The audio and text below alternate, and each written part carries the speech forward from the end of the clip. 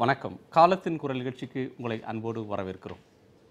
பொருளாதாரம் தொடர்பாக மத்திய அரசு பொறுப்பேற்ற பிறகு கடந்த காலாண்டில் ஏற்பட்ட சரிவை தொடர்ந்து எதிர்க்கட்சிகள் விமர்சனம், அதேபோல பாஜகவின் மூத்த தலைவர்களில் சிலர், குறிப்பாக யஸ்வந்த் சின்ஹா, சுப்பிரமணியன் சுவாமி போன்றவர்கள் பொருளாதாரம் பெரும் அளவில் சரிவை சந்தித்திருக்கிறது, சரியான வகையில் அதை நிர்வகிக்கவில்லை என்ற விமர்சனத்தை முன்வைத்ததை தொடர்ந்து பிரதமர் எதிர்வினை ஆற்றியிருக்கிறார். அந்த விமர்சனங்களுக்கெல்லாம் நேற்றைக்கு பதில் சொல்லியிருக்கிறார்.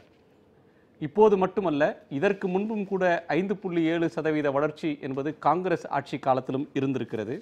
அது மட்டுமில்லாமல் இந்தியாவின் எதிர்காலத்தை ஓட்டுகளுக்காக அடகு வைக்க மாட்டேன், பொருளாதாரம் சரிந்திருக்கிறது, ஆனால் அதை உயிர்ப்பிப்பதற்கு அர்ப்பணிப்போடு செயல்பட்டு கொண்டிருக்கிறோம். அரசை விமர்சனம் செய்யுங்கள், ஆனால் அவநம்பிக்கையை விதைக்காதீர்கள். சிலருக்கு அவநம்பிக்கையை விதைக்காவிட்டால் தூக்கமே வருவதில்லை என்கிற அளவிற்கு அவருடைய விமர்சனம் கடுமையாக பதிலடியாக இருந்திருக்கிறது. முன்னாள் பிரதமர் மன்மோகன் சிங் ஒரு 25 ஆண்டுகளுக்கு முன்னால் பொருளாதார சீர்திருத்தத்தை அமல்படுத்திய காலத்தில் என்ன நோக்கங்களுக்காக அவை அமல்படுத்தப்பட்டனவோ அதில் சில மாற்றங்கள் தேவை இருக்கிறது, புதிய சிந்தனை தேவை இருக்கிறது. ஏழ்மை என்பது, ஏற்ற தாழ்வு என்பது போகவில்லை என்று வருத்தத்தை தெரிவித்திருக்கிறார். இந்த இரண்டு அம்சங்களையும் விவாதிக்கலாம். நம்மோடு பொருளாதார வல்லுநர் திரு ஜெயரஞ்சன் அவர்கள், பாரதிய ஜனதா கட்சியின் திரு நாராயணன் அவர்கள், மார்க்சிஸ்ட் கம்யூனிஸ்ட் கட்சியின் திரு சிந்தன் அவர்கள். வணக்கம். அவநம்பிக்கையை விதைக்கிறீர்கள். நீங்கள் நம்பிக்கையை விதைக்காவிட்டாலும் அவநம்பிக்கையை விதைக்காமல் இருங்கள். ஒரு 3 மாத கால தொய்வு, ஒரு சரிவு அப்படின்றத பெரிதுபடுத்தி காட்டுகிறீர்கள். ஒரு அரசுக்கு எதிரான ஒரு பிரச்சாரமாக இதை செய்கிறீங்க அப்படின்றது பிரதமர் சொல்கிற முதல் குற்றச்சாட்டு. அதுக்கு உங்கள் பதில் என்ன? பெரிதுபடுத்தி காட்டுறதுங்கிறது இல்லை. எப்படின்னு கேட்டிங்கன்னா, இதை அவருடைய பேச்சு, அது எங்கே பேசினார்னு எனக்கு ஞாபகம் இல்லை. பேச்சில் வந்து ஒரு 100 பகுதி வந்து என்ன அப்படின்னு கேட்டிங்கன்னா, இதற்கு முன்னாடி இது மாதிரி சரிவெல்லாம் ஏற்பட்டது இல்லையா இந்திய பொருளாதாரத்தில், இது ஒன்றும் புதுசு கிடையாது, பொருளாதார வளர்ச்சிங்கிறது ஏற்றத்தாழ்வோடு இருக்கக்கூடிய ஒரு சங்கதி தான் அப்படிங்கிறத தான் அவர் சொல்லியிருக்கிறாரு. அதனால் இதை வந்து பெருசாக சொல்கிறதுக்கும் இதில் குற்றம் காண்றதுக்கும் ஒன்றும் இல்லை. குற்றம் காண்றவங்க வந்து குற்றம் காணிக்கிட்டு அவநம்பிக்கையை வச்சுட்டு போகிறாங்க அப்படின்னு சொல்லிட்டுருக்காரு. இதுக்கு என்ன சொல்கிறது அப்படின்னு கேட்டிங்கன்னா, என்ன பதில் சொல்லலாம் அப்படின்னு கேட்டிங்கன்னா, பதில் சொல்கிறதுன்னு இல்லை, அதில் ஒரு பாதி தான் உண்மை. பொருளாதாரம் வந்து ஏற்றத்தாழ்வு சந்திச்சுக்கிட்டு இருக்கோம். பொருளாதார வளர்ச்சிங்கிறது ஏற்றத்தாழ்வு அதோடு சேர்ந்து தான் இருக்கக்கூடியது. க்ரோத் வித் ஃப்ளக்சுவேஷன், அதுதான் இங்கிலீஷில் சொல்கிறது. அதுதான் ஃப்ளக்சுவேட் ஆகாமல் க்ரோத் இருக்காதுங்கிறது ஒரு காலத்துக்கும் பொருந்தரக்கூடிய ஒரு உண்மை. தொடர்ந்து வளர்ந்துகிட்டே இருக்கிறதுங்கிறது வந்து சாமானியமான விஷயம் கிடையாது. அது ஒரு சில பொருளாதாரங்கள் அது மாதிரி ஒரு குறிப்பிட்ட காலகட்டத்தில் செஞ்சு காட்டியிருக்காங்க. இப்போ சைனா அது மாதிரி காமிச்சிருக்கு, ஆனால் அதுவே இப்போது வளர்ச்சி கொண்டு இருக்குது. ஆனால் இந்த ஒரு மேலே போய் கீழே வர்றது அப்படிங்கிறது வந்து உண்மை தான், அது மாதிரி இருக்குங்கிறது உண்மை தான். ஆனால் அதில் ரொம்ப ஒரு முக்கியமான ஒரு விஷயத்தை மட்டும் அவர் வந்து சொல்ல விட்டுட்டார். என்ன அப்படின்னு கேட்டிங்கன்னா, இப்போது கடந்த காலத்தில், அதுக்கு முன்னாடி இப்போ யூபி, அதாவது மறைமுகமாக நேராக பேரை சொல்லலை, மன்மோகன் சிங் பிரதமராக இருந்த அந்த 10 ஆண்டு காலத்தை தான் அவர் குறிப்பிட்றாருன்னு நம்ம எடுத்துக்கலாம். அதில் பார்த்திங்கன்னா, அதையும் இதையும் ஒப்புறதுல என்ன ஒரு பெரிய பிரச்சனை வரும் அப்படின்னு கேட்டிங்கன்னா, அப்பையும் ஏற்றத்தாழ்வு சந்திச்சிருக்குது, இப்பயும் ஏற்றத்தாழ்வு சந்திக்கிறோம்.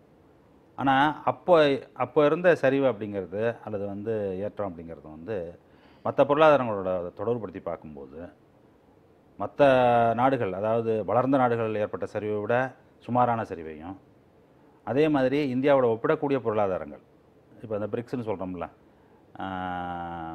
பிரேசில், ரஷ்யா, சைனா, அதோடு தான் இப்போ நிறையா ஒப்பு நோக்குறாங்க இந்திய பொருளாதாரத்தை. அந்த நாடுகளோட பார்க்கும்போது அந்த சமயத்தில், அந்த காலகட்டத்தில் பார்த்திங்க அப்படின்னு சொன்னிங்கன்னா, அவங்க வீழ்ந்துகிட்டு இருந்தபோது இந்திய பொருளாதாரம் அந்த அளவுக்கு வீழ்ச்சி அடையலை. சரியா? அப்போ நின்றுது பொருளாதாரம் வந்து, கீழே இறங்கினா கூட வளர்ச்சி இதை வந்து மெயின்டைன் ஆகிட்டு ஒரு லெவலில். அதுதான் வந்து ஒரு குரூஷியலான ஒரு டிஃப்ரென்ஸ், அது வேறுபாடு. இப்போ இருக்கக்கூடிய இது சங்கதி என்னவாக இருக்குது அப்படின்னு கேட்டிங்கன்னா, இப்போ கிரிட்டிசைஸ் பண்ணுறோம் அப்படின்னு சொல்கிற காலத்தில், இந்த காலத்தில் என்ன நடக்குது அப்படின்னு கேட்டிங்கன்னா, நேர் எதிர்மாறான சங்கதி நடக்குது. என்ன அப்படின்னு கேட்டிங்கன்னா, இப்போ அதை நம்மெல்லாம் ஒன்றும் சொல்ல வேண்டியதில்லை. ஆர்பிஐனுடைய இந்த போன புதன்கிழமை வந்த அறிக்கை இருக்குல்ல, நாட்டினுடைய பொருளாதாரம் எப்படி இருக்குது அப்படிங்கிற இந்த குவார்ட்டருக்கு உண்டான அறிக்கை, அதை எப்படி ஆரம்பிப்பாங்க அப்படின்னு கேட்டிங்கனாக்கா, உலகத்தில் பொருளாதாரங்கள்லாம் என்ன நடந்துகிட்டு இருக்குது, அதில் ஆரம்பிச்சு வளர்ந்த நாடுகள் என்ன பொருளாதாரம் நடந்துகிட்டு இருக்குது, அதுக்கு அடுத்தது நம்மளோட ஒப்பு நோக்கக்கூடிய பொருளாதாரங்கள் என்ன நடந்துகிட்டு இருக்குது, அதில் எல்லாமே என்ன நடந்துகிட்டு இருக்குது அப்படின்னு கேட்டிங்கனாக்கா, ஆர்பிஐனுடைய அறிக்கைப்படியே அதெல்லாம் வந்து இந்தியாவோட வேகமாக வளர்ந்துக்கிட்டு இருக்குது. அதாவது வளர்ச்சி குன்றியது முடிஞ்சு போய் அதெல்லாம் வந்து பிக்கப் ஆகி ரிவைவ் ஆகி வளர ஆரம்பிச்சிருச்சு. ஆனால் அதற்கு நேர்மாறாக அதுலேருந்து விதிவிலக்காக வேறு பாதையில் பயணிக்கிற மாதிரி இந்தியா பொருளாதாரம் நல்லா வளர்ந்துட்டு இருந்தது. இப்போ என்ன வளர்ச்சி குன்றி இருக்குது. அதுதான் வந்து இப்போ கவலைப்படக்கூடிய ஒரு விஷயமா இருக்குது. வளர்ச்சி குன்றி இருக்குது, இது டெம்பரரி அப்படின்னு சொல்லியிருக்காங்க. ஒன்று. ரெண்டாவது வந்து என்ன சொல்கிறாங்க அப்படின்னு கேட்டிங்கன்னா, ஆர்பிஐ சொல்கிறதும் சரி, பிரைம் மினிஸ்டர் சொல்லியிருக்கிறது என்ன அப்படின்னு கேட்டிங்கன்னா, என்ன செய்ய போகிறோம், அதை வளர்ச்சியை வந்து மீட்டெடுக்கிறதுக்கு என்ன செய்ய போகிறோம் அப்படிங்கிறதுல வந்து ஆர்பிஐ ரொம்ப தெளிவாக இருக்குது. என்ன தெளிவாக இருக்குது? 2 விஷயத்துலையும் தெளிவாக இருக்குது. அதாவது வளர்ச்சியை மீட்டெடுக்கணும்னா 2 முயற்சியில் தான் அதை மீட்டெடுக்க முடியும். ஒன்று வந்து என்ன பண்ணணும் அப்படின்னு, வளர்ச்சி மீட்டெடுக்கிற பகுதிக்கு அடுத்து போகலாம். இப்போ வந்து இந்த அரசு செயல்பட்டு கொண்டிருக்கு, அந்த பொருளாதாரத்தை தூக்கி நிறுத்துறதுக்கான முயற்சிகளில் ஈடுபடுறோம். ஆனால் வேண்டுமென்றே ஒரு பொருளாதாரம் குன்றுனது மாதிரியான ஒரு தோற்றத்தை ஏற்படுத்துகிறாங்க. பெரிய அளவில் வர்த்தகங்கள் நடக்குது, விமான பயணத்தில் போகிறவங்க வந்து எண்ணிக்கை அதிகரிச்சிருக்கு, இப்படி ஸ்கூட்டர் வாங்குறவங்க, கார் வாங்குறவங்களுடைய எண்ணிக்கை அதிகரிக்குது. ஆனால் இந்த ஒரு பக்கம் அது வளர்கிற நேரத்தில் இன்னொரு பக்கம் வீழ்ச்சின்னு சொல்லி பெரிய அளவு மிகைப்படுத்துகிறாங்க. இது அப்படின்றது அவருடைய ஆதங்கமாக இருக்குது. அது வந்து எப்படின்னு கேட்டிங்கன்னா, நான் போன வாரம் ஊருக்கு போயிருக்கேன்னு வச்சுங்களேன்.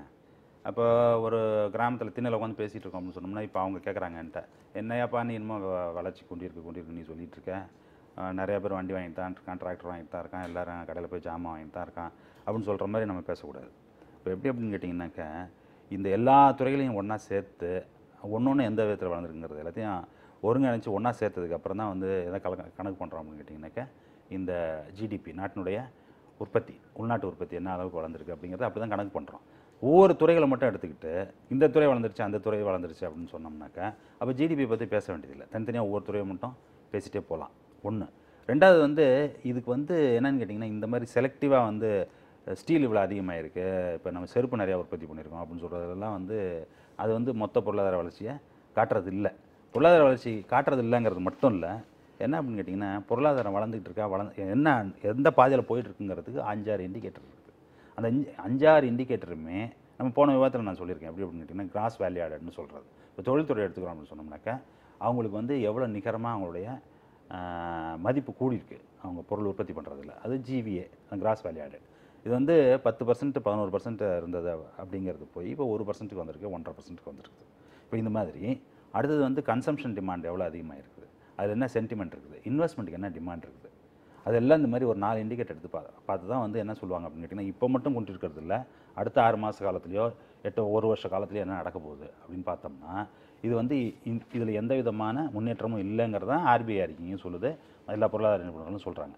அதனால் நம்ம வந்து இந்த செலக்டிவாக இந்த துறையில் வந்து நம்ம வளர்ந்துருக்குறோம், அந்த துறையில் வளர்ந்துருக்குறோம் அப்படிங்கிறது இருக்குல்ல, அதை நினச்சி தான் தூக்கம் வராமல் இருக்கே தவிர, என்னடா இப்படி மோசமாகிட்டு இருக்குன்னு தூக்கம் வராமல் போதே தவிர வேறு ஒன்றும் கிடையாது. மற்றபடி நமக்கு என்ன தூக்கம் வரதுக்கு என்ன பிரச்சனை இருக்கும்?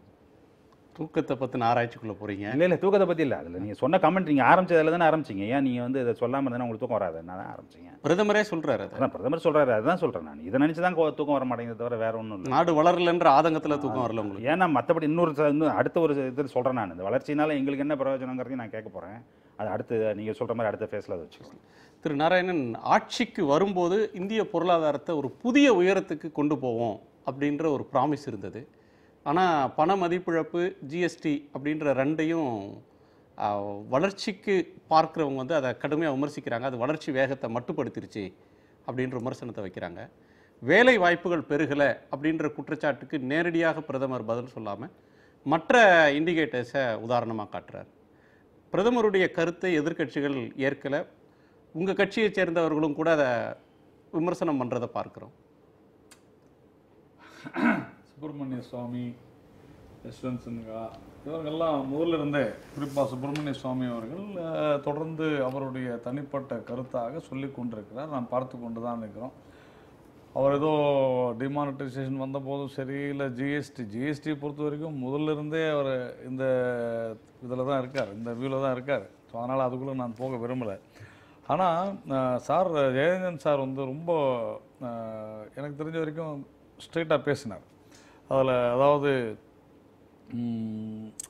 இதில் குறிப்பாக ஒரு தனித்தனியாக இல்லாத கோர் இண்டஸ்ட்ரீஸ் அரௌண்ட் 42 to 43% இருக்கக்கூடிய இந்த கோல், நேச்சுரல் கேஸ், அதே மாதிரி ரிஃபைனரி ப்ராடக்ட்ஸு, இது எல்லாத்துலேயும் எலக்ட்ரிசிட்டி, இது எல்லாத்துலேயுமே ஆகஸ்ட் 4.9% இன்க்ரீஸ் வந்து இருந்திருக்குது அப்படின்னு சொல்லி ஆர்பிஐனுடைய ரிப்போர்ட்டை சொல்லுது.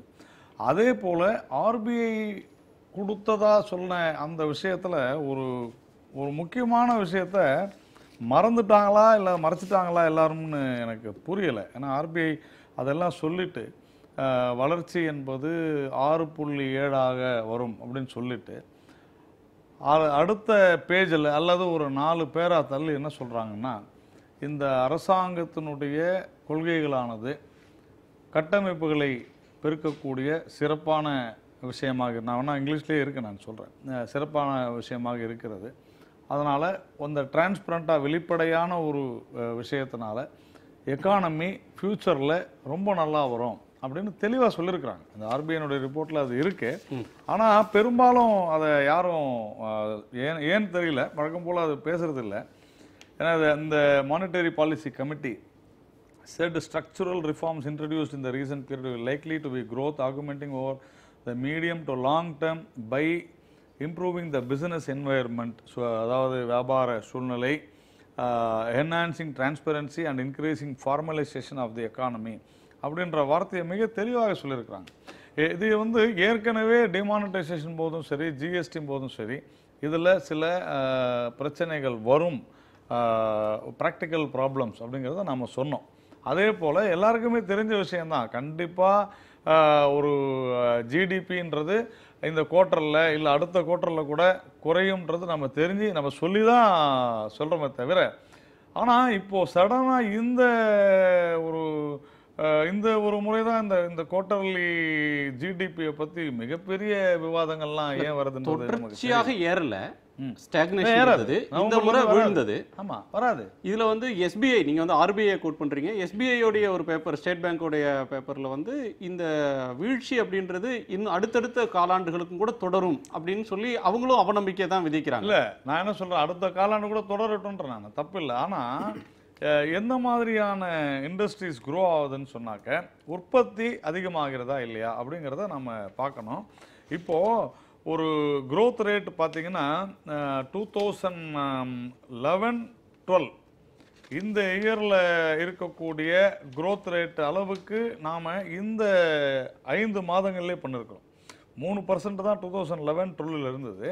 ஆனால் க்ரோத் ரேட், நான் சொல்கிறது கோர் இண்டஸ்ட்ரீஸ் மட்டும், கோர் இண்டஸ்ட்ரீஸில் மட்டும் சிறப்பான ஒரு விஷயத்தை எட்டி இருக்கிறோம். Last year it was around 4.9. அது ஈஸியாக இந்த முறை தொட முடியுன்ற நம்பிக்கை இருக்குது. Already we have touched 3%.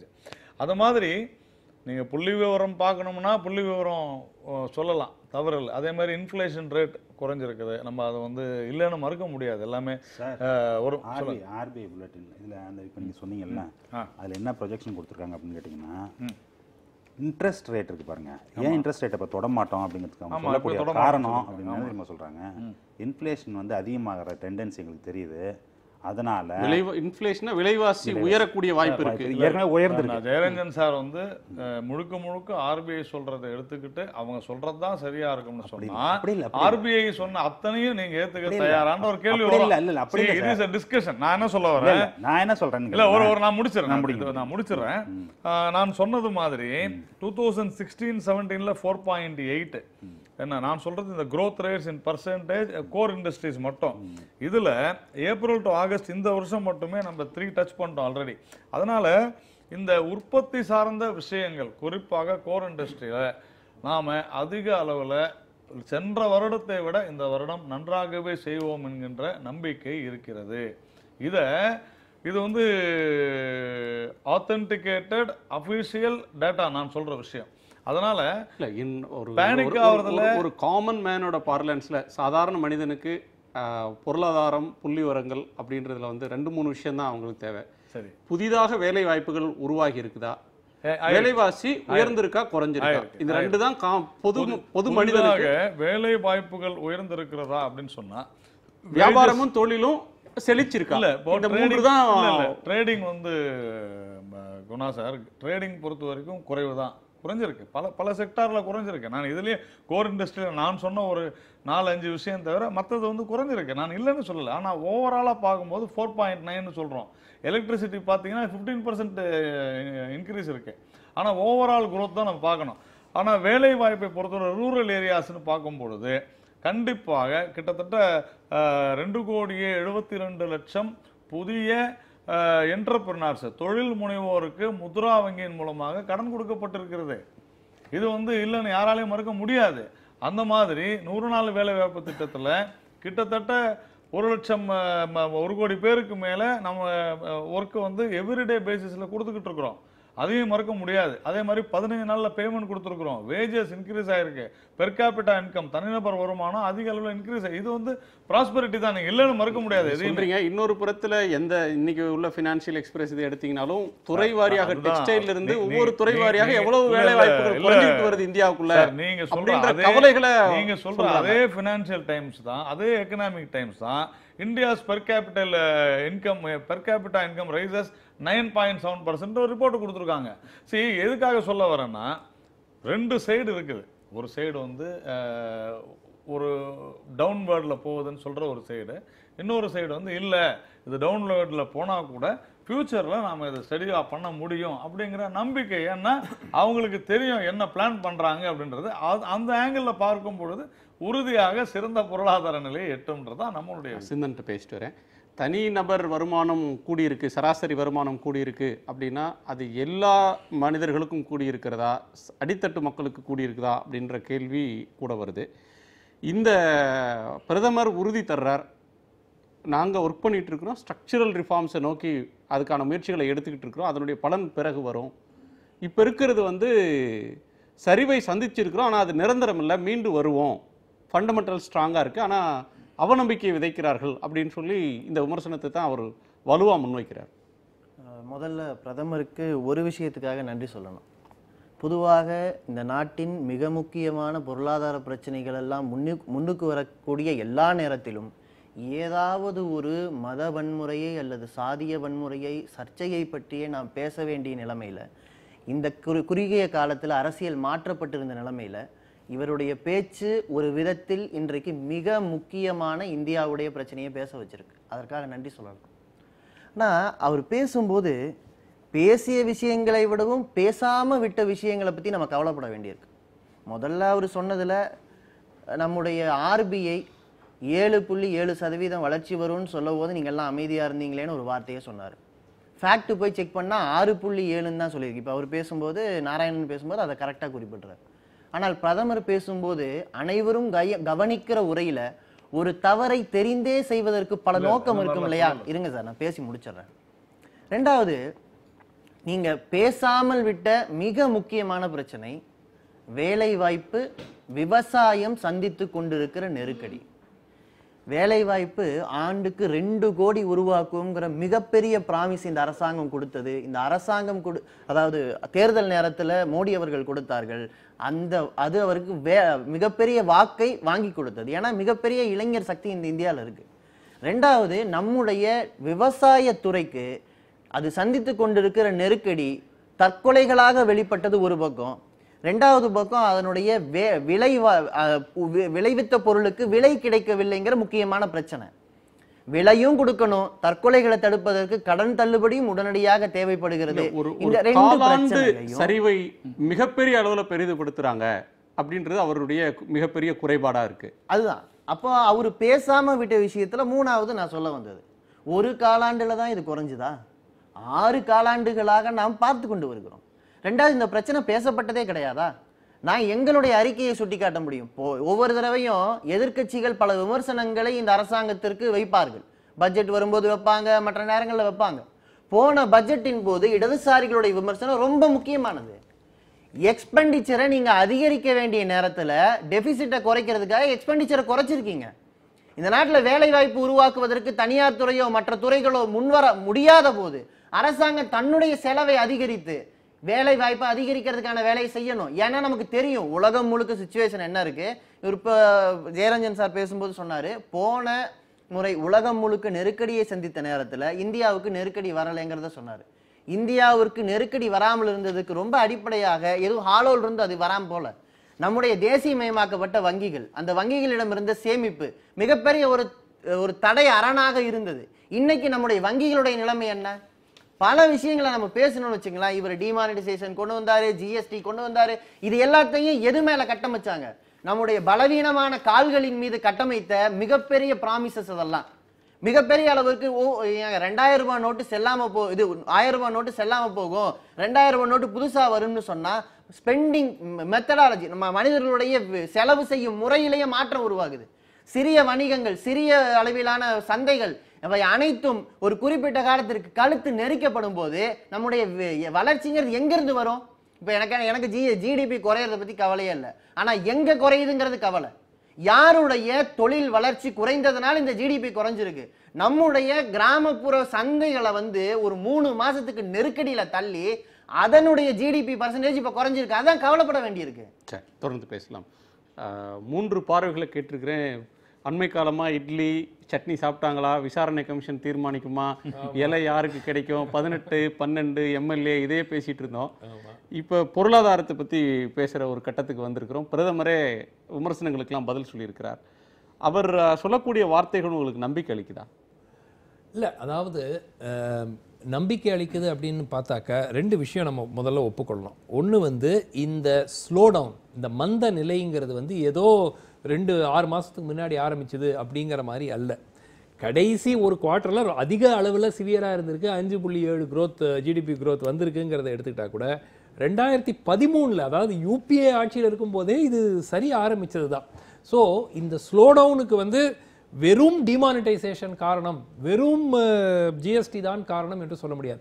டிமானிட்டைசேஷனும் ஜிஎஸ்டியும் அதை மிகப்பெரிய அளவில் பாதிச்சிருக்குதுங்கிறது ஏற்றுக்கொள்ள வேண்டியதே தவிர, டிமானிட்டைசேஷன் பண்ணலைன்னா நம்ம growth 9% இருக்குங்க சொல்லவே முடியாது. ஸோ டிமானிட்டைசேஷன் பாதிப்பு ஏற்பட்டிருக்கிறது, ஜிஎஸ்டி பாதிப்பு ஏற்பட்டிருக்கிறது. ஆனால் இந்த மந்த நிலை அதுக்கு முன்னாடியே தொடங்கி. சிந்தன் சொன்ன பாயிண்ட்ல இருந்து வரணும்னா, டிமானிட்டைசேஷனால இது வரலன்னு நீங்க சொன்னீங்கன்னாலும் அது கிராமப்புற நடுத்தர நகர்ப்புறத்தில் இருக்கிற நடுத்தர சிறு தொழில்கள் மற்றதை வலுவா பாதிச்சது, பண சுழற்சியை பாதிச்சது. பணப்புழக்கம் இல்லைன்னா தொழில் மந்த நிலை, வியாபார மந்தம், வேலை குறைவு, இது எல்லாமே ஒன்னோட ஒண்ணு தொடர்புடைய சங்கிலிகள் தானே. கிராமப்புறத்துல மந்த நிலை ஆரம்பிச்சது அக்ரிகல்ச்சர், விவசாயத்தினுடைய வளர்ச்சி சதவிகிதம் குறைய ஆரம்பிச்ச உடனேயே அது ஒரு மந்த நிலை. இது ஒரு எக்ஸ்ட்ரீம் ஸ்டேஜ். அது டிமானிட்டைசேஷன் பெருமளவில் சிறு குறு தொழில்களுக்கு மிகப்பெரிய ஒரு பாதிப்பு ஏற்பட்டுச்சு, உண்மை. இன்ஃபார்மல் செக்டர்ல பெருமளவில் வேலை இழப்பு ஏற்பட்டுச்சு, உண்மை. இதெல்லாம் யாருக்குமே மாற்றுக்கிறது இருக்க முடியாது. எவ்வளோ குவிக்காக அது ரிகவர் ஆகுங்கிறத நம்ம விவாதிக்கலாம். இப்போ பிரதமர் என்ன சொல்றாரு, 7.7% fourth quarterல growth வருங்கிறார். வருமா வராதாங்கிறது நம்ம பொறுத்திருந்தா பார்க்கணும். ஆனால் அடிப்படையாக இது ஒரே ஒரு காரணத்தினால்தான் முழுமையாக, இது காம்பினேஷன் ஆஃப் ஃபேக்டர்ஸ். மூணாவது ஒரு சிம்பிள் எக்ஸாம்பிள், காரணங்கள் எதுனாலும் சொல்லலாம். ஆனா பொதுவான ஒரு மனிதனுக்கு இந்த நாட்டுல பொருளாதாரம் வளர்ந்துச்சா, வேலை வாய்ப்பு புதுசா வந்துச்சா, தொழில் வளர்ச்சி, வியாபாரம் வர்த்தகம் நல்லபடியா நடக்கிறதுக்கான சூழல் இருக்கா, இல்ல வருமானம் பெருகி இருக்கா, விலைவாசி குறைஞ்சிருக்கா அப்படின்றதுல யார அவங்க சொல்லுவாங்க? நம்ம பிரதமர், நம்முடைய நிதியமைச்சர், ரிசர்வ் வங்கி, கரெக்ட். இவங்களை நோக்கிதான் அவங்க இதுக்கு என்ன முயற்சிகள் எடுத்தாங்க அப்படின்றதுதான் கேள்விகள். உறுதியாக டிமானிட்டைசேஷன் ஒரு disaster. the way it has been handled, அது 20 வருஷம் கழிச்சு நல்லது செய்யுமா, 30 வருஷம் கழிச்சு நல்லது செய்யுமாங்கிறது பொறுத்து. இது வரைக்கும் அது டிசாஸ்டர். அது எல்லாருமே ஏற்றுக்கொள்ள வேண்டிய ஒரு விஷயம். மிகப்பெரிய ஒரு பாதிப்பை ஏற்பட்டிருக்கிறது. அவர்கள் சொன்ன தீவிரவாதத்தை நிறுத்திவிடும், போலி கரன்சி இருக்காது, அந்த சொன்ன ஒரு காரணம் கூட இது வரைக்கும், கருப்பு பணம் ஃபுல்லா ஒழிஞ்சு விடும், எந்த ஒரு காரணமும் இது வரைக்கும் இன்னும் 10 வருஷம் கழிச்சு என்ன ஆகுங்கிறது நம்ம பொறுத்து இருந்து பார்க்கணும். ஆனால் இது வரைக்கும் இட்ஸ் a டிசாஸ்டர். ரெண்டாவது, ஜிஎஸ்டியை பொறுத்த வரைக்கும் ஜிஎஸ்டி எல்லாருமே ஏற்றுக்கொள்வது ஒரு நல்ல கான்செப்ட், அதுல யாருக்குமே மாற்று கருத்து இல்லை. அதுல இம்ப்ளிமெண்டேஷன்ல கண்ணா பின்னான்னு 28% போட்டு அந்த ரேட்டை அதிகரிச்சு, ரெண்டாவது அதுக்கு மேல செஸ்ஸை கொண்டு போட்டு, இதெல்லாம் இந்த அரசு செய்த விஷயங்கள். ஸோ உறுதியாக ஜிஎஸ்டி கான்செப்டை எல்லாரும் ஏற்றுக்கொண்டாலும், உறுதியாக ஜிஎஸ்டினால் இந்தியாவுக்கு நன்மை வரும் என்று ஏற்றுக்கொண்டாலும், அதை இவ்வளோ ரேட்டு நீங்க அதிகமா போட்டு ஒரு பல இன்னைக்கு எல்லா செக்டரும் அதுதான் அழுகுறாங்க. ஜிஎஸ்டி ரேட் ஹையா இருக்கு. யூனிஃபார்ம் ஜிஎஸ்டி அவர் 5% போட்டிருந்தீங்க, 7% போட்டிருந்தீங்கன்னா யாருக்குமே பிரச்சனை வந்திருக்காது. 18%, 28% நீங்க போட்டு என்ன நடந்திருக்கிறதுனா பெருமளவில் அதனால மந்தம் ஏற்பட்டிருக்கிறதுங்கிறது உண்மை. ஒரு இடைவேளைக்கு பிறகு பேசுவோம். சரி, ஒரு சிறிய இடைவேளைக்கு பிறகு காலத்தின் குரல் தொடரும். Chennai race bank exam coaching institute வழங்கும் காலத்தின் குரல் ஒரு சிறிய திரு ஜெயரஞ்சன், டிமானிட்டைசேஷன், ஜிஎஸ்டி அப்படின்றத கடந்துட்டு இன்னைக்கு இருக்கிற பொருளாதார பிரச்சனைகள் அப்படின்னு வந்து பார்க்குறோன்னா 12 மாதத்தில் இந்த 2 அறிவிப்புகள் அதனால் வந்த பாதிப்பு அப்படின்றது ஒரு அம்சம். அது வேகப்படுத்துச்சா இல்லையா, அல்லது அதை நீங்கள் ப்ளேம் பண்ணக்கூடாது, வேறு காரணிகள் இருக்குது அப்படின்னு சொல்கிற பார்வைகள் இருக்குது.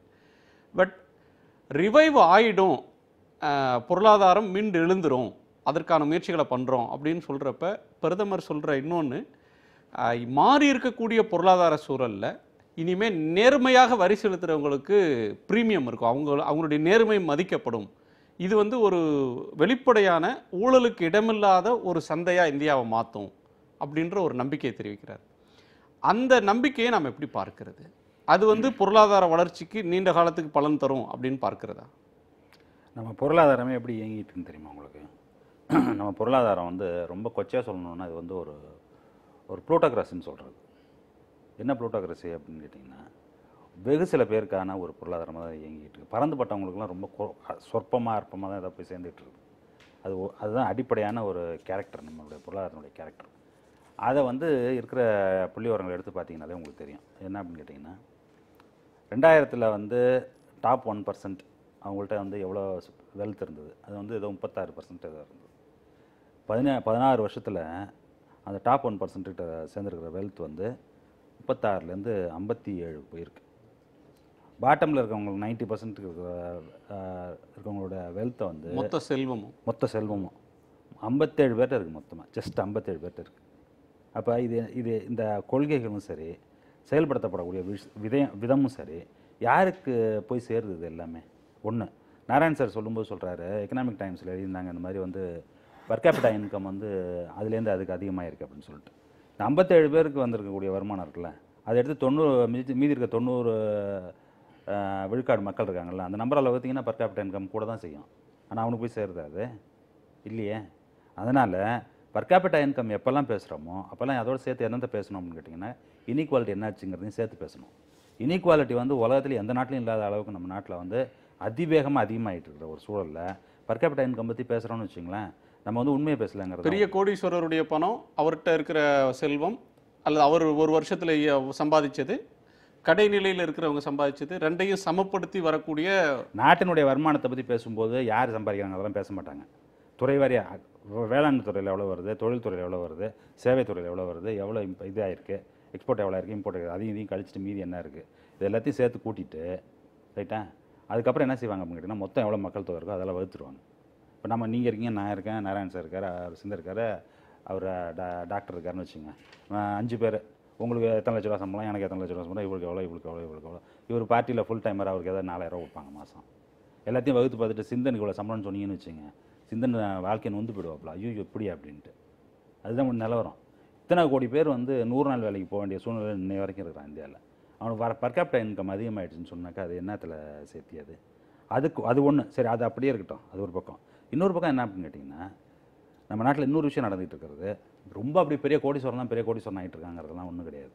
உங்களுக்கு ஞாபகம் இருக்குமா என்னன்னு தெரியாது, 25 வருஷத்துக்கு முன்னாடி நீங்கள் வேலைக்கு சேர்ந்த புதுசில், 20 வருஷத்துக்கு முன்னாடி வேலைக்கு சேர்ந்த புதுசில் உங்களுக்கும் உங்கள் பாஸுக்கும் எவ்வளோ டிஃப்ரென்ஸ் வேஜஸில்? நான் வந்து இப்போ ஜாயின் பண்ணும்போது 88 89 நான் போய் வந்து ஒரு இதில் லெக்சராக ஜாயின் பண்ணும்போது என் சம்பளத்துக்கு என் பிரின்சிபல் சம்பளத்துக்கு 700 தான் வித்தியாசம். நான் லெக்சராக ஜாயின் பண்ணும்போது எனக்கு என் பிரின்சிபலுக்கு 700 ரூபா வித்தியாசம். அதே மாதிரி தான் எல்லா ஆஃபீஸஸ்லையும் இருந்தது அந்த வேஜ் டிஃப்ரென்சஸ். இப்போ எப்படி இருக்குது அப்படின்னு கேட்டிங்கன்னா, 40 டைம்ஸ் 50 டைம்ஸ் 60 டைம்ஸ்லாம் சர்வசாதாரணமாக போயிட்டுருக்கு. இதுதான் வந்து இந்த வைடனிங் கேப்புக்கு உண்டான ஒரு காரணம். அது ஒரு பக்கம் நடந்துகிட்டு இருக்கும்போது மொத்தமாக ஜெனரேட் ஆகக்கூடிய அல்லது உற்பத்தி ஆகக்கூடிய, அது சந்தை தானே தீர்மானிக்குது ஒருத்தருக்கான திறமை, அதுக்கு கிடைக்கிற ப்ரீமியம், அப்படி தானே அது பார்க்கப்படுது. அப்போ உங்களுக்கு ஒன்றும் அதில் ரோலே இல்லை, ஸ்டேட்டுக்கு எந்த ரோலும் கிடையாது. ஸ்டேட் என்ன தெரியுமா செய்யணும்? சந்தை மட்டும் தான் தீர்மானிக்குது அப்படின்னு சொன்னால் நீங்கள் டேக்ஸே பண்ணக்கூடாது யாரையும். சந்தை மட்டும் தான் தீர்மானிக்கணும்னு விட்டீங்கன்னா உங்களை எதுக்கு 30% டேக்ஸ் கட்ட சொல்கிறான்? இப்போ சார் வந்து ப்ராக்டிஸ் பண்ணுறாருன்னு வச்சுங்க, அவர் வந்து எல்லா இன்கம் டிக்ளேர் பண்ணுறாருன்னு வச்சுங்க, இதெல்லாம் நான் இவ்வளோ கன்சல்டிங் ஃபீ வாங்கியிருக்கேன் அப்படின்னு சொன்னாக்கா அவர் வந்து 30% கட்ட வேண்டியிருக்கும். சரியா? அது மாதிரி இப்போ நம்ம டாக்ஸேஷன் பாலிசி இருக்குது. இந்த டிஃபரன்சஸை இப்போ மன்மோகன் சொல்கிறாரு இன்றைக்கி பெங்களூர் மீட்டிங்கில், நான் வந்து இது எதுக்கு ஆரம்பிச்சேன்னா எனக்கு அதில் சில சந்தேகங்கள்லாம் இருக்குன்னு. இவர் மட்டும் சொல்லலை, யார் சொல்லி அதை செஞ்சாரோ அவரே சொல்கிறான். அவனை IMFல வந்து என்ன இப்போ எழுதியிருக்கான் அப்படின்னு கேட்டிங்கன்னா, நம்ம வந்து ரொம்ப போயிட்டோமோ, ஏன் அது சந்தேகம் வருது அப்படின்னு கேட்டிங்கன்னா, இந்த ஏற்றத்தாழ்வு வந்து கண்டெயின் பண்ண முடியல உங்களால். கண்டெயின் பண்ணணும்னா என்ன செய்யணும் அப்படின்னு பொருளாதார சீர்திருத்தம் வந்த பிறகு வளர்ச்சி வருது. வளர்ச்சியில் வந்து யார் பலன் பெறா, எந்த அளவுக்கு பலன் பெறாங்க அப்படின்னா அது என்ன இழுத்து பிடிக்கணும். என்ன இழுத்து பிடிக்கணும், வளரணும். அதே சமயத்தில் எப்படின்னாக்கா இந்த அதாவது ஏற்றத்தாழ்வுகள் வந்து அதிகமாக இருக்கக்கூடாது அப்படிங்கிறது வந்து கடைசி பெட்டி என்ஜினோடய சேர்ந்து போகணும், கலந்து பின்னாடி வந்துடக்கூடாது. அது ஒன்று. ஆனால் இது ரொம்ப இவங்க வந்து ரொம்ப மிகப்பெரிய உதாரணம் ஒன்று சொல்லுவாங்க. எப்படின்னு கேட்டிங்கன்னா, when the level rises all the boat risesமா. எப்படி அப்படின்னு கேட்டிங்கன்னா, தண்ணீருடைய மட்டம் ஏறும்போது எல்லா படகும் மேலே ஏறும்ட்டு. எல்லா படகும் மேலே ஏறாது. சில படகு உச்சாடி கும்புக்கு போயிடும், சில படகு அங்கேயே தான் நிற்கிது. அதனால் அந்த எப்பயுமே ஓமைகளை வச்சு பேசும்போது அதான் இருக்கக்கூடிய மிகப்பெரிய சிக்கல். அந்த ஓமையை சொல்லி தான் இதை உருவாக்குனாங்க. ஆனால் இப்போ இப்போ என்ன சொல்கிறாங்க அப்படின்னு கேட்டிங்கன்னா, இல்லை அந்த மாதிரி இல்லைன்னு இவர் பேசுனதை எப்படி பிரதமர் வந்து இதை ஒத்துக்கிட்டதை நம்ம வரவேற்கிறோமோ, அதே மாதிரி மன்மோகன் சிங் இன்னைக்கு சொல்லியிருக்காருல, இதில் இந்த மாதிரி ஒரு சிக்கல் இருக்குன்ட்டு அட்லீஸ்ட் இப்போயாவது சொல்கிறாருன்னா அதையும் நம்ம வரவேற்கலாம். அது ரெண்டாச்சு. மூணாவது வந்து என்ன அப்படின்னு கேட்டிங்கன்னா, இந்த அரசாங்கம் இந்த மாதிரி நடக்கும்பொழுது, இந்த ப்ளூட்டோக்ரஸி நடந்துகிட்டு இருக்கும்பொழுது, நீங்கள் வந்து எப்படி நீங்கள் வந்து ஊழலையும் லஞ்சத்தையும் ஒழிச்சிருவீங்க, நீங்கள் வந்து ஒரு நேர்மையான அரசாங்கத்தை உருவாக்கணும் நம்ம சொல்கிறோமே. ஒன்றும் இல்லை, நான் உங்கள்கிட்ட ஒரு கேள்வி கேட்குறேன். இப்போ டிமானிட்டைசேஷனால் நம்ம இத்தனை பேருக்கு நோட்டீஸ் அனுப்பிச்சிருக்கோம்னு சொல்கிறாங்க. சரியா? இது வந்து எவ்வளோ பெரிய ஒரு பவரை யார்கிட்ட கொடுத்துருக்கீங்க இன்கம் டேக்ஸுக்கு. சரியா? ஆமாம். இது வந்து இப்போ லைசன்ஸ் ராஜா பர்மிட் ராஜா ஒழிக்க போகிறோன்னு தானே நீங்கள் இதே ஆரம்பிச்சிங்க. எதை ஆரம்பிச்சிங்க? இந்த எதுவுமே கிடையாது. இதெல்லாம் எவனுமே இனிமேல் இப்போ லேபர் லாஸ் வந்து இன்ஸ்பெக்டர்லாம் எவனும் போகக்கூடாதுன்னு சொல்லியாச்சு. லேபர் இன்ஸ்பெக்டர்லாம் போய் பார்க்குறதுக்கு எவனுக்கும் வேலை கிடையாது. அந்த மாதிரி சொல்லியாச்சு. இருக்கிற லாவை டைல்யூட் பண்ணுறோன்னு சொல்லியாச்சு. ஆனால் இன்னொரு பக்கம் என்ன பண்ணுறீங்க அப்படின்னு கேட்டிங்கன்னா, இவங்களுக்கு இவ்வளோ பெரிய பவரை கொடுக்குறீங்க. இப்போ நம்ம ஊரில் போலீஸ் கொடுத்துருக்காங்க ஒரிஜினல் லைசன்ஸ் இல்லைன்னாக்கா நீ பிடிச்சி உள்ளே வச்சிடலான்ட்டு. அது என்ன எவ்வளோ காசு வாங்கிறதுக்கு வாய்ப்பு இருக்குது அதில். அப்போ நம்ம என்ன இந்த நடைமுறை உண்மையை வந்து நம்ம கண்ண மூடிட்டு இருக்கிறது. அதை பற்றி நேற்று ஒரு இதில் ஒரு ஏதோ ஒரு நியூஸ் ரிப்போர்ட்டில் ஜிஎஸ்டி 15 ரூபா ஒரு ஆள் கட்டலைன்னு சொல்லிட்டு 20,000 ரூபாய் ஃபைன் போட்டிருக்காங்க. அது வெளியே வந்து அது பெரிய ஒரு இஷ்யூ ஆயிருக்கு. எப்படி இந்த மாதிரி, ஏன்னா டிஸ்கிரிஷன் இருக்குது. டிஸ்கிரிஷனரி பவர் நீங்கள் எங்கே கொடுக்குறீங்களோ அங்கே ஊழல் இருக்கும். அது வந்து யாராக இருந்தாலும் ஃபர்ஸ்ட் அடிப்படையாக அது ஏன் இது இவ்வளவு க்ளீன் அப் பண்றப்ப ஒரு க்ளீன் அப் இல்லங்க, அது யார் மேலலாம் சந்தேகம் வருதோ அவங்கள விசாரிக்கணும். அது அந்த ஒரு டியூபியஸ் டிரான்சாக்ஷன் ஒன்னு இருக்கு அப்படினா அதை விசாரிக்கிறது ஐடியோட வேலை தானே. அதை விசாரிக்காம விட்டால் தப்பா தானே போகும். ஊழல் நிறைந்த ஒரு சிஸ்டத்துல நீங்க எப்படி ஊழலை இது கொண்டு வரணும், குறைக்கணும்னா ஒன்னு வெளிப்படைத்தன்மை, ரெண்டாவது சிம்பிளிஃபிகேஷன் ஆஃப் ப்ராசஸ். இப்போ எல்லாரும் இந்த அமௌண்ட்டை கட்டிடுங்க அப்படின்னா கட்டிட்டு போயிடுவாங்க. நீங்க அதுல வந்து ஒரு 300 கொக்கி போட்டு அது டிஸ்கிரிஷன், இது வந்து இந்த மாதிரி இருந்துச்சுன்னா அதை பண்ணலாம் அப்படின்னாக்கா எவனோ வந்து அதை பார்த்துட்டு எழுதுவாங்க, இந்த மாதிரி தான் இது இருக்குது, அது இருக்கோ இல்லையோ யாருக்கும் தெரியாது, காசு வாங்கிட்டு பண்ணிடுவாங்க. இந்தியாவில் ஊழல் நிறைந்த ஒரு அமைப்பு இருக்கும் பொழுது நீங்கள் ஊழலை கட்டுப்பாட்டுக்கு கொண்டு வர வேண்டும் என்றால் ரெண்டே வழி. ஒன்று வெளிப்படைத்தன்மை, ரெண்டாவது சிம்பிளிஃபிகேஷன். எல்லாத்தையும் சுலபமாக்கணும். இந்த அரசை பொறுத்த வரைக்கும் முந்தைய அரசும் செய்யவில்லை, இந்த அரசும் செய்யவில்லை. சிம்பிளிஃபிகேஷன் வெறும் பேசுறாங்க. ஈஸ் ஆஃப் டூயிங் பிசினஸ் இன்னும் எவ்வளவு இருக்கு, எவ்வளவு கடினமாக இருக்கு ஒரு வியாபாரத்தை நடத்துவதுங்கிறது. இன்னும் அந்த ரேங்கிங்லேயே இந்தியா பெரிய அளவில் முன்னேறல. மிக முக்கியமாக நீங்க இன்னைக்கு சில ரெண்டு பிரச்சனை மட்டும் சொல்லிடுறேன். இன்னைக்கு வங்கிகள் வந்து எக்கச்சக்கமா பணத்துல மேல உட்காந்துருக்காங்க. கடன் கொடுக்குறாங்க, நல்லா அதுக்கு திருப்பி கொடுக்கிற வசதி இருக்கிற நபர்கள் அது வேணாங்கிறாங்க. ஸோ பேங்க்ஸ் ஒரு பக்கம் பேட் லோன்ஸ், ஹெவி என்பிஏ இருக்கு. அந்த என்பிஏ எங்கேயோ 8 லட்சம் கோடி 9 லட்சம் கோடி வரைக்கும் என்பிஏ இருக்கு. கிட்டத்தட்ட 13% வரைக்கும் என்பிஏ அவங்க டோட்டல். ஸோ பேங்க் எல்லாம் டெக்னிக்கலி அது சால்வெண்டாங்கிறதே கேள்விக்குறி. இன்னொரு பக்கம் எக்கச்சக்கமா டிமானிட்டைசேஷன்ல எல்லாரும் போய் கேஷை கொண்டு போய் பேங்க்ல போட்டாங்க. பேங்க் அந்த பணத்து மேல உட்காந்துருக்காங்க. இப்போ என்ன பண்றது? கடன் கொடுக்கணும். யாரு கடன் கொடுக்கறது? கடன் திருப்பி கொடுக்குற ஆள் அதை வாங்க மாட்டேங்கிறான். Nobody is willing to borrow. So இந்த மாதிரி ஒரு சிச்சுவேஷன் இருக்கு. இதுவும் எப்படி கட்டுப்பாட்டுக்குள் கொண்டு வர போறாங்க, எப்படி ரிவர்ஸ் பண்ண போறாங்கன்னு அரசு கவனிக்கணும். திருநாராயணன், முதல்ல இந்த 3.5 வருஷத்துல முதல் முறையா ஒரு பொருளாதாரம் சம்பந்தப்பட்ட விஷயம் வரும்போது மத ரீதியான சாதி ரீதியான கலவரங்களை ஏற்படுத்தாமல் அது குறித்த விவாதங்களை செய்யாமல் கம்யூனிஸ்ட், இடதுசாரி மற்றும் காங்கிரஸ் கட்சி இருப்பது சந்தோஷம். அடுத்தது நம்ம சுமந்த் ஸ்ரீராமன் சொன்னார், இந்த டிமானிட்டைசேஷன் இஸ் எ பிளண்டர் அப்படின்னு. அது அவருடைய கருத்தாக இருக்கலாம். ஆனால் டிமானிட்டைசேஷனை பொறுத்த வரைக்கும் கள்ள நோட்டு என்ன ஆச்சுன்னு தெரிலனாரு. கள்ள நோட்டு வராது வெளியே. கள்ள நோட்டு வந்து எப்படி வெளியே வரும்? நான் என்கிட்ட ஒரு ஆள் வந்து டிமானிட்டைசேஷனில் 1000 ரூபாய் 500 ரூபாய் நோட்டை ஒழிக்கணும்னா கள்ள நோட்டு இவ்வளோ நான் வச்சுருக்கிறேன்னு சொல்லுவாங்களா யாராவது? சொல்ல மாட்டாங்க. அப்புறம் அது கள்ள நோட்டு என்ன ஆச்சுன்னு எப்படி, அது எனக்கு புரியல. அது இது பெரிய இஷ்யூவாக கள்ள நோட்டு எவ்வளோ வந்துச்சுன்னு யாருக்கும் தெரியலன்னு எப்படிங்க தெரியும்? இல்லைங்க கள்ள நோட்டு இல்லை, ஒரு நிமிஷம் நான் முடிச்சிடறேன். இல்லை நீங்கள் ரொம்ப நேரம் நீங்கள் எல்லாருமே பேசிட்டு இருந்தீங்க, நான் அமைதியாக தான் கேட்டுக்கிட்டு. அதனால் ஒரு ஒரு ஒரு எக்கானமிஸ்டாகவும் சரி, சாதாரண சாமானியனு கூட இது தெரிஞ்ச விஷயம். அது கள்ள நோட்டு என்பது கண்டிப்பாக கணக்கில் வராது.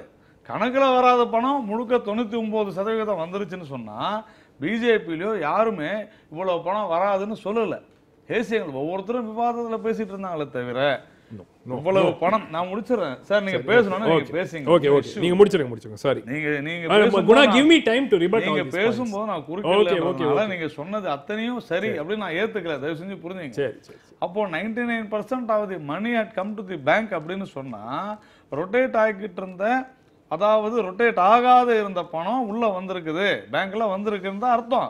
இப்போ இன்னைக்கு real estate is totally down. காரணம் என்ன அப்படின்னா எல்லாருக்கும் தெரியுது. ரியல் எஸ்டேட் ஏங்க வந்து விற்க மாட்டேங்குது, விலை கம்மி ஆயிடுச்சுன்னு சொன்னா டிமானிட்டைசேஷன் தான் எஃபெக்ட்னு சொல்றாங்க. இன்னைக்கு எங்கேயாவது போய் சொல்ல முடியுமா நம்மளால இவ்வளவு பணம் வந்து நீங்க பிளாக்ல கொடு, இவ்வளவு பணம் ஒயிட்ல கொடுங்கன்னு? இத்தனை வருஷமா அது இருந்துச்சுல்ல, இப்போ திடீர்னு அது காணாம போயிடுச்சு. ஏன்? அடுத்தது மெடிக்கல் காலேஜ் சீட்ஸ். உங்களால் இன்னைக்கு மெடிக்கல் காலேஜில் 60 லட்சம் 70 லட்சம் கேஷ் கொடுத்து பண்ணிக்கிட்டு இருந்தாங்க. இன்னைக்கு முடியுதா? நீட்டு ஒரு பக்கம் இருந்தால் கூட இன்னைக்கு டிடி கொடுத்து கூட போக முடியாத ஒரு சூழ்நிலை இருக்குது குணா. அதுதான் உண்மை. நீங்க அக்ரி பண்ணாத போகலாம், அதை பத்தி எனக்கு அக்கறை இல்லை. நான் என்னுடைய வியூவை சொல்றேன். இது மக்கள் பாக்குறாங்க, தாராளமா மக்கள் லட்சமா கொடுத்து சேர்ந்த பேரண்ட்ஸ் உங்களுக்கும் தெரியும். இல்ல நான் தான் சொல்றேன். இல்ல நீங்க இருந்தா தாராளமா சொல்லுங்க. எனக்கு தெரிந்த வரையில கேஷா யாரும் கொடுக்கறது இல்ல. நீங்க சொல்றது ஒரு வருடத்திற்கு 20 லட்சமோ 22 லட்சமோ டிசைட் பண்ணது அக்கௌண்ட்ல இருக்கிறவங்க கொடுக்கலாம். அப்படி அக்கௌண்ட்ல இருக்கவங்க கொடுத்தா கூட அடுத்த நாள் காலையில் நோட்டீஸ் வரும். இப்போ சார் சொன்னார் நோட்டீஸ் அனுப்பலாம், என்ன பிரயோஜனம் அப்படின்ட்டு. அதே மாதிரி அவங்க இன்கம் டேக்ஸ் தான் அனுப்புறாங்கன்னு சொன்னார். இன்கம் டேக்ஸ் தான் அனுப்புவாங்க. நீங்க ஒரு ஓவர் நைட் எல்லாத்தையுமே மாத்திரன்னா முடியாது. இன்கம் டேக்ஸ் தான் அனுப்புவாங்க. அதில் ஏதாவது ப்ராப்ளம் வந்தால் ஃபேஸ் பண்ணி தான் ஆகணும். இத்தனை வருஷமாக இந்த சிஸ்டமில் இருந்தால் அது போக முடியும். அதுக்காக இன்கம் டேக்ஸில் இருக்கலாம் தூக்கி போட்டு புதுசாக வந்து வேற யாராவது வச்சா பிஜேபி காரனை வச்சுட்டாங்கன்னு சொல்லுவார் சுமந்த் ராமன். அதுதான் சொல்லுவார். அதுதான் சொல்லுவீங்க. நான் என்ன கேட்குறேன், ஒரு சிஸ்டம்னு ஒன்று இருக்குது.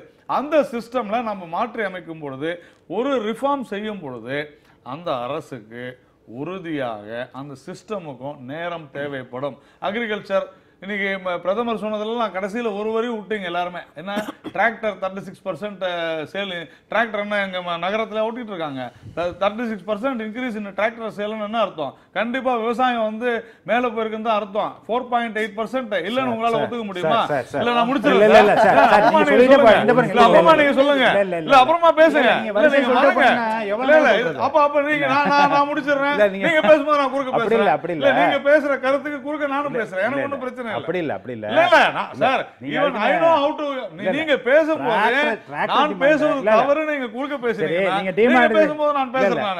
இல்ல நான் முடிச்சிடுறேங்க. அதுக்கு அடுத்தது இல்ல இன்னைக்கு அக்ரிகல்ச்சர் நான் முடிச்சிடுறேன் அப்புறம் பண்ணி. அக்ரிகல்ச்சர் 4.8% growth இருக்குது. இன்னைக்கு லாஸ்ட் 2 வருஷம் முன்னால குணா நீங்களும் நானும் கூட மிகப்பெரிய ஒரு விவாதம், 1 மணி நேரம் விவாதத்துக்கு பதிலாக 1.5 மணி நேரம் பருப்பு பத்தி பேசணும். ஞாபகம் இருக்குதா? இன்னைக்கு அந்த பருப்பு தட்டுப்பாடு கிடையாது, அதிக அளவில் விளைச்சல் இருக்குது. அதனால அக்ரிகல்ச்சர்ல rural எக்கானமில this government has definitely concentrated much.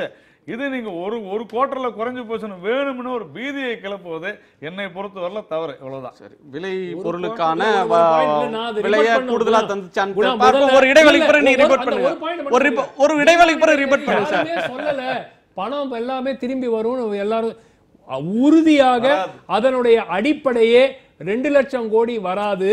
RBI இந்த பணத்தை வந்து ஆர்பிஐக்கு அது ஒரு இருக்கும். சொன்னது அரசு தரப்பாக பலமுறை சொல்லப்பட்டது. சொல்லுங்க எங்க ரெக்கார்ட் கொடுங்க சார். அது ராஜ்யத்துல சுப்ரீம் கோர்ட்ல நியாயம் இல்ல. சுப்ரீம் கோர்ட்ல முகுல் ரோத்தகி 3 லட்சத்துக்கு நான் கூட பேசிருக்கேன். 2 லட்சம்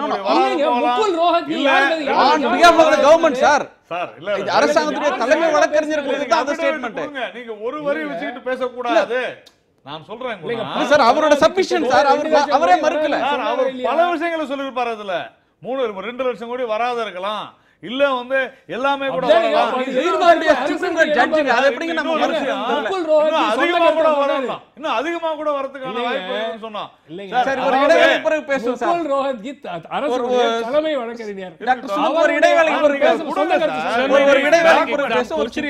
வழங்கும் காலத்தின் குரல் ஒரு சிறிய இடைவேளைக்கு பிறகு. காலத்தின் குரல் தொடர்கிறது. திரு ஜெயரஞ்சன் மிக சுருக்கமான நேரம் இருக்கு, அதனால நேரடியான சில கேள்விகளை மட்டுமே கேட்க விரும்புகிறேன்.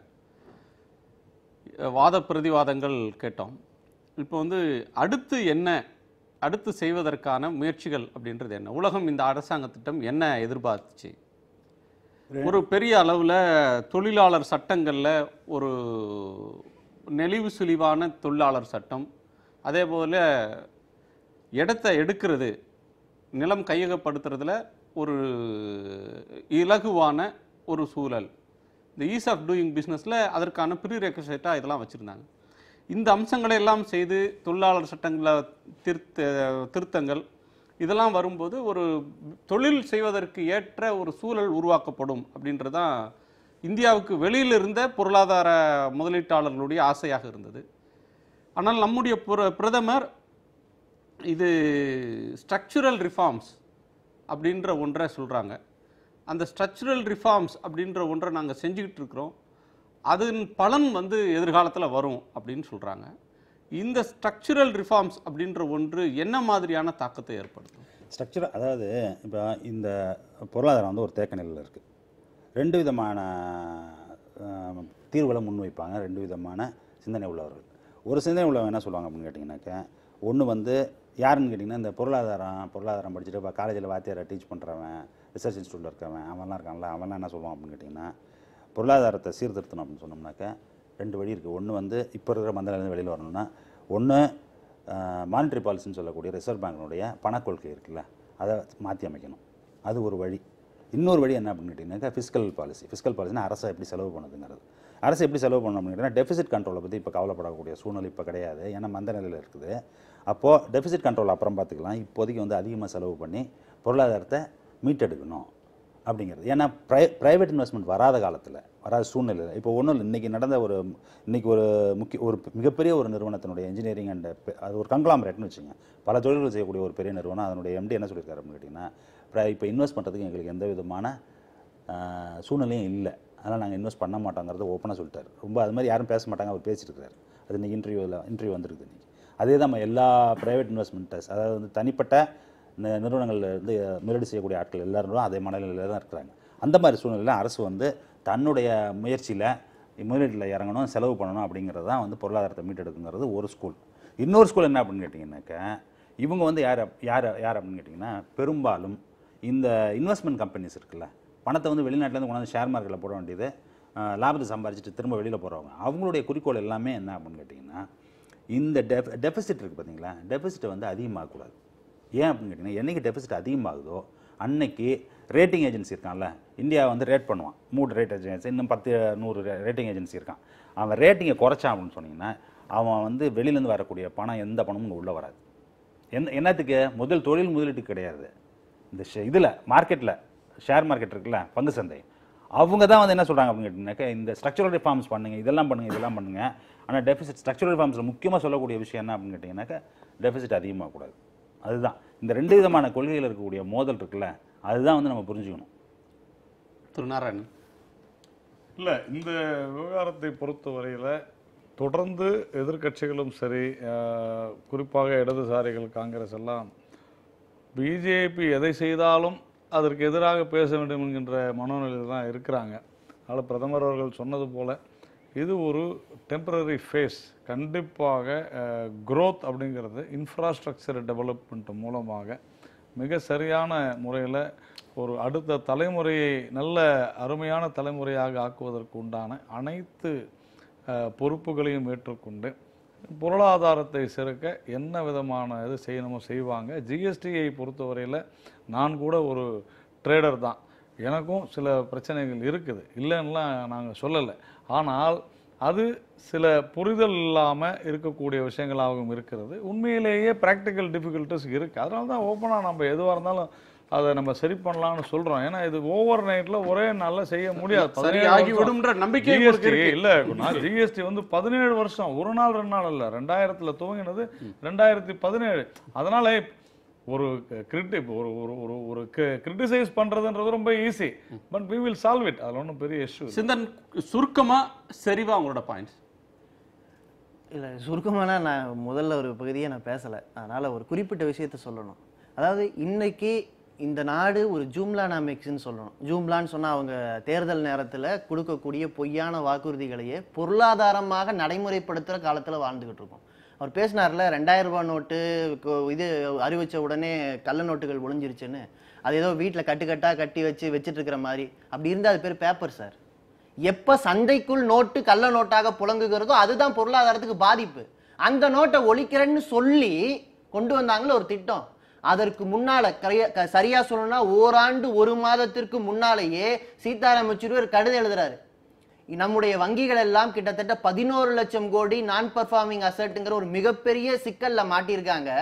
எனவே அந்த பிரச்சனையிலிருந்து மீளணும்னு சொன்னா பேட் பேங்கை கிரியேட் பண்ணாதீங்க. பேட் பேங்க் கிரியேட் பண்றதுன்னு அப்போ ஒரு விவாதம் போயிட்டு இருக்கு.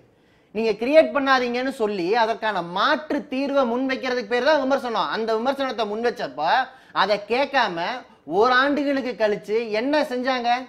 நம்முடைய 1000 ரூபாய் நோட்டு 500 ரூபாய் நோட்டு எல்லாத்தையும் வங்கிகளுக்கு கொண்டு வர்ற ஒரு திட்டத்தை நிறைவேற்றி அந்த திட்டத்தின் மூலமாக ஊழல ஒழிப்பும்னு ஒரு பொய்யான பிரச்சாரத்தை எக்கனாமிக்ஸா இந்த நாட்டு தலையில திணிச்சாங்க.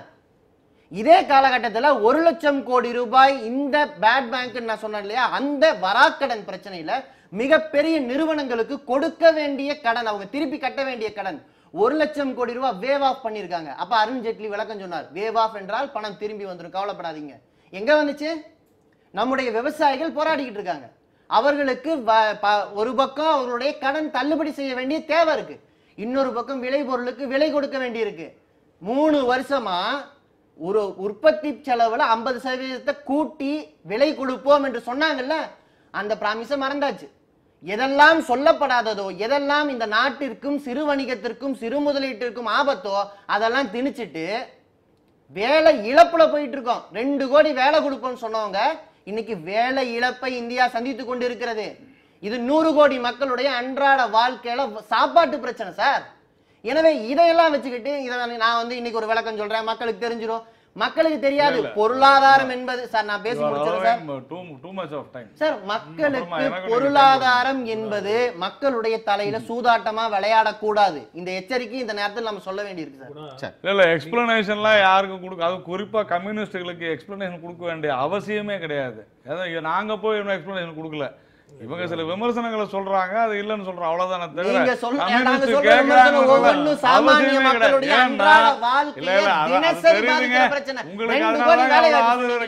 உங்களுக்கு சேர்மன் ஜிஎஸ்டி சேர்மன் யாரு?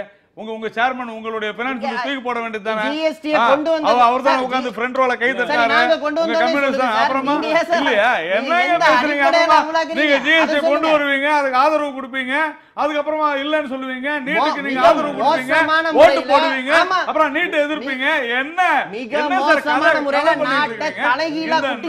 நாசமாகிறது கம்யூனிஸ்ட்? நீங்க எல்லாம் பேசுறீங்க 3 வருஷம் ஆட்சியில இருந்துட்டு பேசுற வாதம் அதெல்லாம் சரியா? மக்கள் ஆட்சியில என்ன செஞ்சீங்க?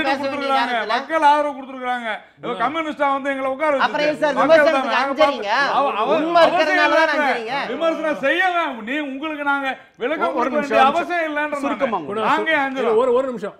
அடிப்படையாக இன்னைக்கு பொருளாதாரம் மிக மந்தமான நிலையில் இருக்கிற காரணம் முழுமையான பொறுப்பு நரேந்திர மோடி அரசு மேல் வைக்க முடியாது. அது தொடர்ந்து அதுக்கு முன்னாடியிலிருந்து சில தவறான கொள்கைகள் அதனுடைய அடிப்படை. ஆனால் இந்த அரசு எடுத்திருக்கிற சில தவறான முடிவுகள், அந்த முடிவுகளினுடைய இம்ப்ளிமெண்டேஷன் மிகப்பெரிய பாதிப்பு பின்னடைவு பொருளாதாரத்துக்கு ஏற்பட்டிருக்கிறது. இந்த ரிகவரி திரு மோடி அவர்கள் 7.7 வரும்னு எதிர்பார்ப்பு ஆர்பிஐ சொன்னதாக அந்த அடுத்த குவார்டருங்கிறார். 7.7 வருதோ இல்லை 6.5 வருதோ அது பாயிண்ட் இல்லை. வளர்ச்சி திருப்பியும் வரும், உறுதியாக வரும். ஆனால் வேலைகள் வருமா அப்படிங்கிறது மிகப்பெரிய கேள்விக்குறி. 30,000 பேர் ஒரு வேலை இல்லாமலே வளர்ச்சி வருமா? ஜாப்லெஸ் growth, அதுதான் மிகப்பெரிய அபாயம். அதாவது ஒரு நாளைக்கு இந்தியாவில் 30,000 பேர் லேபர் மார்க்கெட்டுக்குள்ள வர்றாங்க. இன்றைய சூழலில் 500 பேருக்கு தான் வேலை கிடைக்குது. 29,500 சார் அன்ஆர்கனைஸ்டு ஒரு நிமிஷம் செக்டார்ல கணக்கு வச்சிருக்கீங்க. ஒரு நிமிஷம் அன்ஆர்கனைஸ்டு செக்டார்ல கணக்கு வச்சிருக்கீங்க. ஒரு statistic யார்கிட்ட கணக்கு இல்ல. லேபர் மினிஸ்ட்ரி சும்மா உட்கார்ந்துட்டு இல்ல இல்லன்னா அன்ஆர்கனைஸ்டு செக்டார்ல கணக்கே கிடையாது. அதுதான் உண்மை.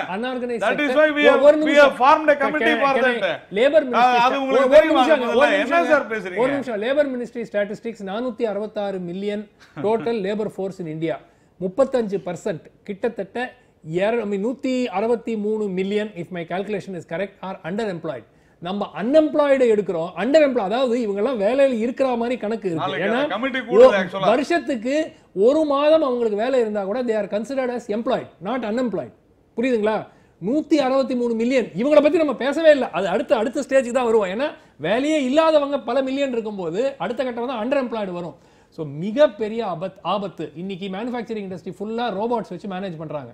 நேற்று நீங்க எவ்வளோ வீடியோ நம்ம பார்க்குறோம். ரோபோட்ஸ் வச்சு இது பண்றாங்க, அந்த சார்ட்டிங் பண்றாங்க, எல்லாம் பண்றாங்க. ட்ரோன் வச்சு டெலிவரி பண்றாங்க.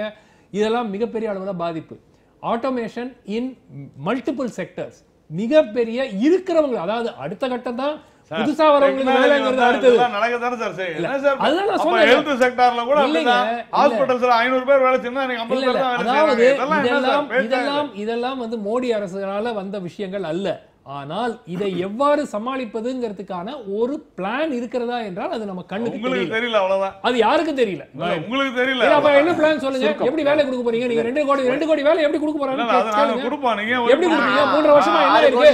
மைனஸ்ல போயிருக்கு. 3 வருஷத்துல இவங்க வந்து இன்ஸ்டால்மென்ட்ல வேலை கொடுக்க சொல்றாங்க. உங்க டியூ ஆமாங்க டியூ பாத்தீங்களா? அதான் நீங்க 5 இயர்ஸ்ல இவ்வளவு வரும்போது நீங்க தான் அதுக்கு வந்து பிளாக் பண்றீங்க. நீங்க தான் வந்து வளர்ச்சியை பிளாக் பண்றீங்களே. நன்றி உருவாக்குறீங்களே. இல்ல சார் வந்து அன்ஆர்கனைஸ்ட் செக்டார்ல எவ்வளவு பேர் இருக்காங்கன்னு தெரியாதுன்னு சொல்றாருல்ல. அஃபிஷியல் ஃபிகர்லாம் இருக்கு. எப்படி அப்படின்னு கேட்டிங்கன்னா சென்சஸ் எடுக்கிறோம். 10 வருஷத்துக்கு ஒரு சென்சஸ் எடுக்கிறோம். ஏஜ் வைஸ் நமக்கு தெரியும். ரெண்டாவது வந்து என்ன செய்யணும்னா அன்எம்ப்ளாய்டா எம்ப்ளாய்டாங்கிற டேட்டாவும் இருக்குது நம்மள்கிட்ட. அது ரெண்டும் இல்லாத போது ஆர்கனைஸ் செக்டரில் எவ்வளோ பேர் இருக்கானோ, எம்ப்ளாய்மெண்ட்டில் இருக்கிறோம் ஆர்கனைஸ் செக்டரில் எவ்வளோ பேர் இருக்கானோ அதை எடுத்துட்டோம்னா மீதி இருக்கவங்களாம் அன்ஆர்கனைஸ்ட். அவ்வளோதான். நேராக போய் எனுமரேட் பண்ண வேண்டும். இல்லை இன்ஃபார்மல் செக்டர் டோட்டல் லேபர் ஃபோர்ஸ்ல கடைசியில சார் எப்பயும் இல்ல இது பாருங்க. நீங்க என்ன நினைக்கிறீங்க தெரியுமா? இல்ல நீங்க என்ன தெரியுமா நினைக்கிறீங்க? நீங்க போய் யாரே உங்களை நாராயணன் நீங்க வந்து ஃபார்மலா இருக்கீங்களா இன்ஃபார்மலா இருக்கீங்களா என்ன எனுமரேட் பண்ணுவீங்க? எனுமரேஷன் இல்ல இருக்கணும்ன்ற இல்ல அது இல்ல. ஏன் தெரியுமா? இருக்கணும். இல்ல நீங்க சொல்றது கொஞ்சம் தயவுசெய்து புரிஞ்சுங்க. நான் சொல்றத இருக்கணுங்கிறதெல்லாம் கரெக்ட். என்ன நடக்குது அப்படின்னு சொல்றேன்னு கேட்டீங்கன்னா முதல்ல டோட்டலா எனுமரேட் பண்றோம். சரியா? ஆர்கனைஸ் எவ்வளவு பேர் லேபர் ஃபோர்ஸ்ல இருக்காங்கிறது அதுலயே கேட்டுறோம். அடுத்தது எவ்வளவு பேர் ஃபார்மல்ல இருக்காங்க. எப்போ எடுத்தீங்க கடைசியா? 10 வருஷத்துக்கு ஒரு தான் எடுக்க முடியாது. நீங்க அதுக்கு அப்புறமா எவ்வளவு பெரிய கிட்டத்தட்ட 7 இயர்ஸ் இல்ல சார் என்ன சொல்றாருன்னு கேட்டீங்கன்னா நடுவுல வேற எந்த டேட்டா அந்த சிஸ்டம் தப்புன்னு தயவு செய்து கொஞ்சம் பேச விடுங்க. என்னன்னு கேட்டீங்கன்னா அது வந்து ஃபுல் எனுமரேஷன். இல்ல நீங்க எல்லாரும் தான் நிறைய பேசினீங்க. இல்ல நான் அமைதியா தான் கேட்டேன். ஏன் சார் நீங்க பேசுங்க சார். இல்ல எனக்கு ஒண்ணும் அவசியம் இல்ல. பேசுங்க என்ன? இல்ல நீங்க இல்ல கிரிட்டிசைஸ் இல்ல. நான் என்ன சொல்றேன் கிரிட்டிசைஸ் பண்ணலாம். இல்ல நான் என்ன சொல்றேன் நீங்க சார் சும்மா அதெல்லாம் சொல்லாதீங்க. நீங்க இல்ல சார் நீங்க பிரச்சனை. அதாவது எகானமியை பொறுத்த வரைக்கும் கன்ஸ்ட்ரக்டிவா கிரிட்டிசிசம் இருந்தா அதை வரவேற்கணும். நாங்க செய்யறது எல்லாம் சரி, மத்தவங்க சொல்றது எல்லாம் இல்ல இல்ல இல்ல நான் எல்லாமே தவறுன்னு எப்படி சொல்றீங்க நீங்க? உங்களுடைய தவறு எத்தனை கோடி மக்களுடைய வாழ்க்கையை பாதிக்குது. ஜிஎஸ்டி நல்ல திட்டம் அதனுடைய இம்ப்ளிமெண்டேஷன்ல சொதப்பல் இருக்கிறது. அது வந்து திரு நாராயணனே ஏத்துக்கிறாரு. எல்லாமே தப்பு யாரும் சொல்லல. சார் இம்ப்ளிமெண்டேஷன்ல இல்ல சார். இம்ப்ளிமெண்டேஷன் நல்லா போயிட்டு இருக்கு. ஓவர் நன்றி அதனுடைய பிராக்டிகல் டிஃபிகல்டிஸ் இருக்கு சார். ஒரு நிமிஷம் சொல்ல வந்தீங்க சுருக்கி. நான் என்ன சொல்ல வந்தேன் சார் என்ன சொல்கிறாங்க நாராயணன் சார் என்ன சொல்கிறாங்கன்னா எல்லாத்தையும் எனுமரேட் பண்ணணுன்ட்டு. நடுவில் வந்து என்ன பண்ணுறாங்க அப்படின்னா எல்லாத்தையும் எனுமரேட் பண்ண முடியாதுங்கிறதுக்காக நேஷ்னல் சாம்பிள் சர்வே ஆர்கனைசேஷன் சொல்லி அவன் வந்து ஒரு பீரியாடிக்காக வந்து அவங்க சர்வே பண்ணிட்டு தான் இருக்கிறாங்க. 4 வருஷத்துக்கு ஒரு தடவை பண்ணுறாங்க. இப்போ இவங்க என்னென்னா எம்ப்ளாய்மெண்ட் ஜெனரேட் ஆகலை அப்படின்னு ஒரு எஸ்டிமேட் சொல்லும்போது அந்த டேட்டா சிஸ்டம் நமக்கு சஃபிஷியண்ட்டாக இல்லை அப்படிங்கிறாங்க. வரவேற்போம் அப்படின்னு கேட்டிங்கன்னா புது டேட்டா சிஸ்டம் வரட்டும் தாராளமாக. வருஷம் அதை பற்றி எஸ்டிமேட் பண்ணிட்டோம். ஆனால் எல்லா இடமும் சொல்லக்கூடிய ஒரு விஷயம் என்ன அப்படின்னு கேட்டிங்கன்னா இந்தியாவில் மட்டும் இல்லை அந்த பிரச்சனை. இப்போ சுமன் ராமன் சொல்கிற மாதிரி என்ன அப்படின்னு கேட்டிங்கன்னா உலகம் ஃபுல்லாக அந்த பிரச்சனை இருக்குது. என்ன இருக்குது அப்படின்னு கேட்டிங்கன்னா ஆட்டோமேஷனால் வரக்கூடிய வேலை வாய்ப்பு இழப்பு அப்படிங்கிறது வந்து மிகப்பெரிய அளவில் இருக்குங்கிறது எல்லாரும் ஒத்துக்கிறாங்க. அது எப்படி எதிர்கொள்ள போறாங்கிறது உண்மையான ஒரு விஷயம். அதான் சொன்னேன். இல்ல அதுக்காக என்ன செய்ய முடியும் நம்ம சொல்ல முடியாது. என்ன செய்ய முடியும்ன்றது இல்ல சார். நீங்க அதுதான் குறைய மட்டுமே பேசுறது தவறு இல்ல. குறையல சார். அது வந்து ரோபோ ஆயிடுச்சுனா ரோபோ ஆக தான் செய்யும். அப்படி இல்ல சார் இது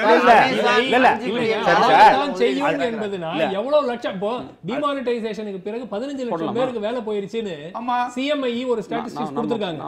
15 லட்சம் பேருக்கு வேலை நிலம் கையகப்படுத்தல் சட்ட திருத்தம் வந்தது, ஜிஎஸ்டி எல்லாத்தையுமே நீங்க டிஃபர் பண்ணி போய்கிட்டே இருந்தனால தான் யாரும் எதிர்த்தாங்க. நன்றி நன்றி.